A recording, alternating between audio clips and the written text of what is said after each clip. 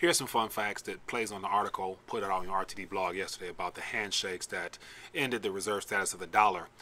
Did you know that Vladimir Putin and Xi Jinping are ultimately life-term presidents? Vladimir Putin started as a president of Russia in May of 2000, has done several terms as of now, and as of this year is requesting to have 2 more terms that would allow him to be in power of Russia until 2036. And then also in 2018-19, he was allowed to become a lifetime president. So that means that their strategic partnerships, which as of last week was also extended an additional 5 years, what do they see occurring in the next 5 years that will allow their strategic partnership to come to a completion?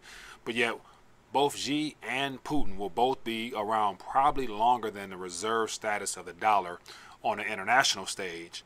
And this is just more of why I think it's important to pay attention to what's going on right now, because also today, the Russian Sovereign Wealth Fund has basically eliminated all Federal Reserve notes, and they are down to 0 as far as holding the Federal Reserve note, aka the dollar, as a reserve asset, because they have said that it has been used as a strategic weapon against them. How does that play into how we're being treated using the same currency? Something to think about.